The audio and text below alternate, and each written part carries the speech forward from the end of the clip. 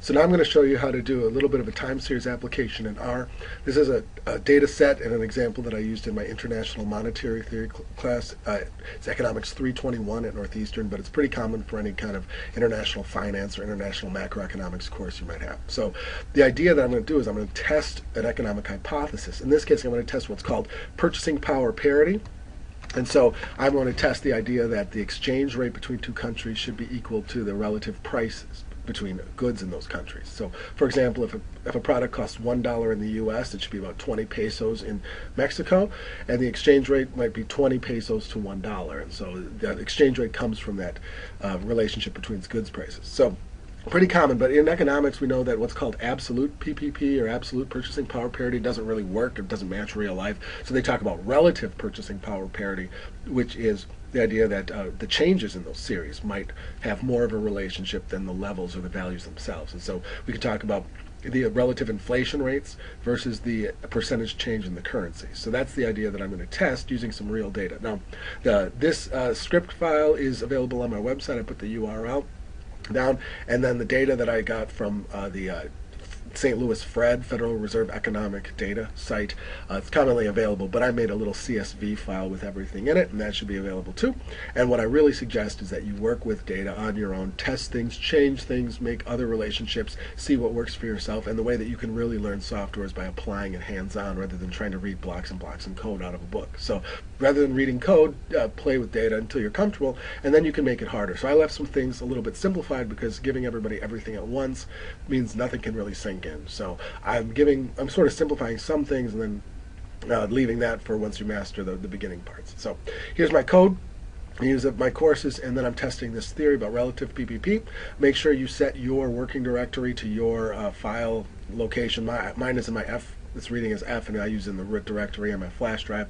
And then here is my, I'm going to read CSV. I'm going to open up this pppdata.csv, and you can see I got 4 variables, 238 observations. Always check your data. You notice my code, I've got about 81 lines, I think, and that a lot of it is checking your head. Just make sure that you have what you think you have. So I've got the date. You can see that it's 1999, and it's 1, 2, 3, 4, 5, 6, so it's going to be monthly. And that's how Fred gave it. U.S. Consumer Price Index, that's U.S. prices. This is actually Eurozone prices, the way, this is the code that was given in the data. We're going to change that. This is dollars per euro, and so forth. And so you can see it kind of looks like what we want. Now I'm going to remove the date column, and so basically I'm going to eliminate column 1. Remember that this is minus, meaning it's gone, and comma, remember it's row, comma, column, so this is get rid of column 1. Now I'm going to, before I show you that, I'm going to make a new variable, and this is just to kind of look at. We're not going to use it, but this is going to be called the price ratio, P ratio. It's going to be the new data 1, which is U.S. prices over what's now data 2. Remember, this one's gone. So this is U.S. over European prices. And we're going to make a new variable over here, and so data, remember the dollar sign is a column, and we're going to give a new column with the name P ratio. And so we're going to get rid of column 1 and calculating using what's left to make a new variable. So this, remember, this is 1 over 2. And so dividing these, we get this price ratio, which is the ratio of the 2 price levels. If you want to check your work in your head, this is about 2.3 times higher. All right. So again, a lot of these code is doing the head of your data just to make sure that you're not on the wrong track. Sometimes people do a lot of work and then realize there's a mistake about 20 steps earlier. So I'm a big proponent that you check what you're doing as you go. Now, this is undated, this is untimed. There's absolutely no reason that R would know that you're working in time series. In fact, even reading this is a little difficult. So we're going to make a time series using the time series function. So TS data is our new name. And then TS is time series you're calling, and then it's in parentheses. You take the original data, and then to tell you exactly what the times are, you start it, and there's also you can end it too. But we're going to start it at a combination of this is 2 things together, 1991, and then the first time. Now remember, R does not know what you're doing until you tell it, so it does not know if it's days or weeks or months or whatever. So then you say the frequency, 12. And so it says it's 12 per year. Now if you left this off or said frequency 1, it would make all of these a year, and it would go, you'd be hundreds of years in the future, because it just assumes, until you tell it otherwise, it's just going to assume that there's nothing happening until you tell it what you want it to do.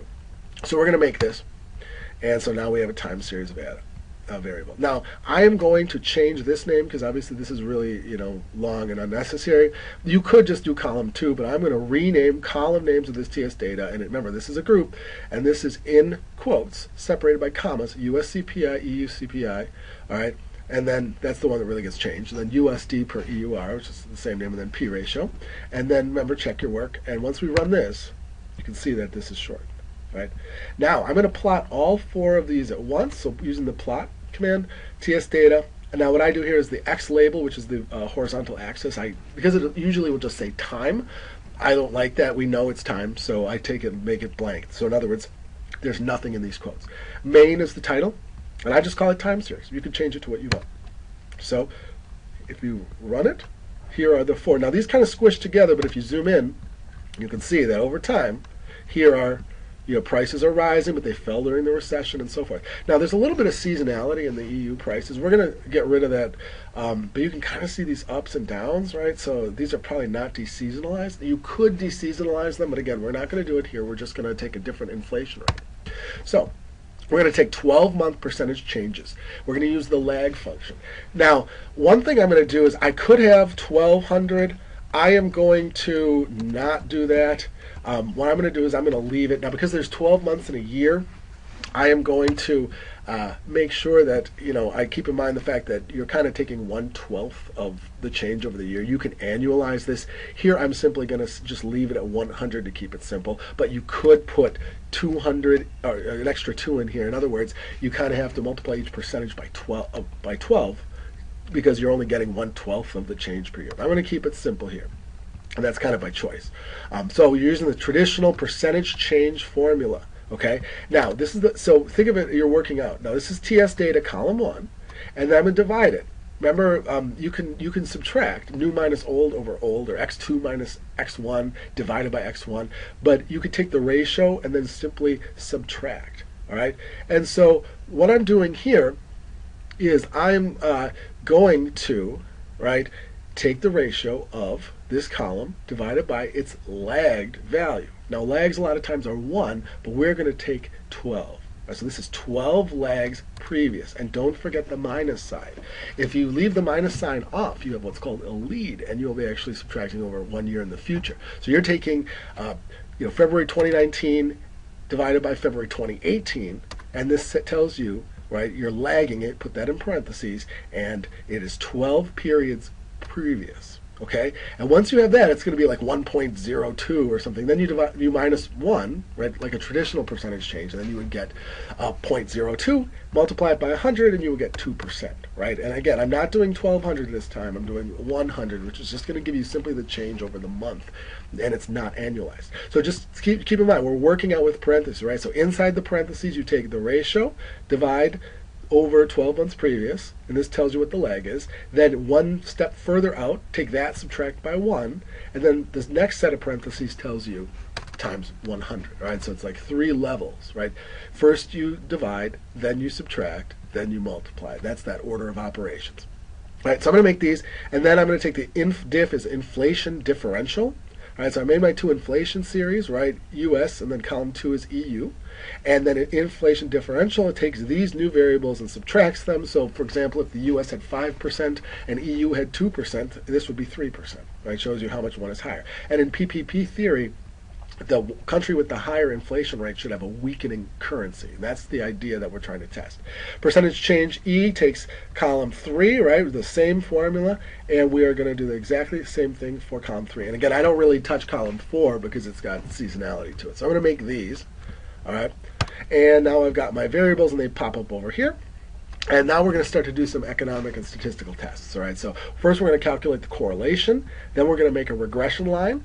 And then we're going to kind of show the correlation. And then remember, you make a regression, it's stored, right? Even if you just run this part, it's not going to give you what traditional software would give you, right? It gives you this, and that's not enough to work with. So we're going to make objects, right? The correlation is the solution, the correlation between the percentage change and the inflation differential. Then we're going to make a regression. Now this is for the linear model. And how you write is LM, and then you call in, this is your sort of your Y variable, and then this is a function of your, this is your 1x, and you could have more x's if you add, but right now this is a bivariate regression. So these are going to be stored, and they're not going to, there's going to be nothing produced. but new variables will appear. All right, so here they are. But once you call them here, you get two things. I have to scroll up. You get your correlation, which is 0.207, which is not super high.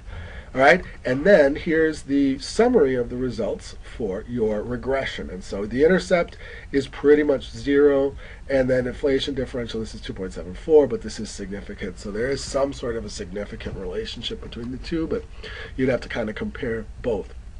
All right, so there's a small but significant effect, I would say. All right, so we made a correlation, which is the simplest bivariate measure of association, and they're somewhat associated.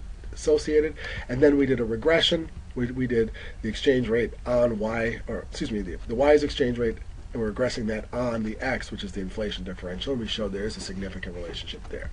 Now, to keep going with this, we're going to make a scatter plot. We're going to plot the dot with inflation differential down here and the exchange rate changes up here and look for a relationship. We're also going to make a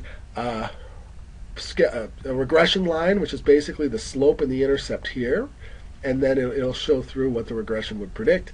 And then the correlation, which I misspelled here, is going to have the answer, actually. We're going to put this number in the legend. So let's see what we did. I plot. All right, and the way you have to do it is kind of x and then y, so it looks a little bit backwards from what we ran up here. But this is your x, this is your y, and then these are just some things about the font to make it look nice, right? So this is the type of dot. 16 happens to be the dot I'm looking for. There's actually a table you might want to Google to see if you want diamonds or stars or whatever. But number 16 is the one I chose. I suggest playing around with it yourself. Main is the title, so this is the correlation between inflation and exchange rates. I'm going to call it that. An AB line is basically like axes, right? You can put in sometimes a horizontal line or a vertical line, but the command AB line lets you add an additional line to your regression. If you put in just the regression we ran up here, reg 1, it'll get automatically put in that regression. But you could put something like, x equals 0.1 and it would plot. So you could put a lot of different things, and I suggest you look into that. And this is the line width, which is fairly thick, and line type 2 is more of a dash. And again, you might want to Google the table, but people refer to these tables. This is just choice, right? I'm kind of choosing what I think looks good to me. But I'm going to add a legend to the bottom right. I'm going to call it the correlation equals, and then to kind of save a little space and time, I just add another line with this answer, and I'm going to round it to 3 decimal places. All right, so here's my scatter plot. And you can see here's this AB line. The regression line is pretty flat because it's a pretty weak correlation. Here's the little box I added, and these are all the points, the combinations between the exchange rate changes and the inflation differential. All right. Now I'm going to do one more thing. A lot of times people calculate averages or means. They calculate standard deviations. Here's something that is kind of interesting. Is the coefficient of variation. It is the ratio of the standard deviation over the mean. Large values, or series with large average values tend to have large standard deviations, and so this controls for that. So you can compare things more equally if you control for the fact that the two values are high or low together, right? So I'm going to make coefficient of variation for both. All right, I'm going to name them CV and then underscore and then the original variable. So again, nothing shows up here, because I'm going to now print them, or I'm going to just make them appear. Now, if you do run source, which I tend not to for these videos, but if you run source, it'll never show anything unless you put the command print and then put this in parentheses. But for right now, I'm just going to run it. All right, and you can see that this is a pretty, inflation has a low coefficient of variation. This is higher, and the ratio of the two, the exchange rate is about 5 times more variable. And that actually fits economic theory, because economic theory would dictate that exchange rates move more than the fundamentals. They have excess volatility. It's roughly 5 times bigger, okay? So I am going to show you how to plot them, and I'm going to plot them, I'm going to cheat. You could make 2 axes. You can make one and then the other. If you don't put them on the same scale, one will look really small and one will look big, and they won't look good together. What I'm going to do is I'm going to cheat, and I'm going to put one variable is going to be multiplied by 5. So I'm simply going to multiply 5 times the inflation differential. So this is what I'm going to call. I'm going to plot the percent change E, right, width of 2, no X label, and then also no Y label, right? I don't need to put the variable name because we know what it is. And then the title is percentage change in USD over EAR and 5 times the inflation differential. So that's the title of my chart. And then because of the way the data look, I kind of want it to kind of look nice and fit. I don't want it to have a lot of blank space above or below. I've got this is the Y limit, so it's going to run between -25 and +25. Okay. Then I'm going to plot a new thing. So this is going to add a new graph to the existing one. In other words, it's not going to erase it and make a new one. It's going to add to it. So the PAR and then new is true. Remember, the opposite is obviously false. This is, yes, I want to make a new graph on top of it. Then I plot 5 times the inflation differential. I don't make a new variable. I simply can plot any function of this. And this will be a little thicker. It's going to be a different line type. It's going to be a thicker dashed, right, line. And it's also going to be colored dark gray. And I'm going to have the same X and Y labels, and also I'm going to print over the same space. I'm going to plot over this range. All right, and then finally I'm going to add a legend at the bottom left, and this is going to have the 2 things. This is the things I'm going to label, and then these things are paired, right? There's 2 things here, 2 variables. They each have their own width, which matches what I wrote up here. They each have their own line type. Default is 1, or a straight line, or excuse me, a solid line. But I've got 1 and 2 because that's what I drew, and the colors are the same, right? So these are all in pairs, and it's going to do everything exactly matching what I plotted. So I'm going to run this. And this is what it looks like, all right? So this is the annualized, okay?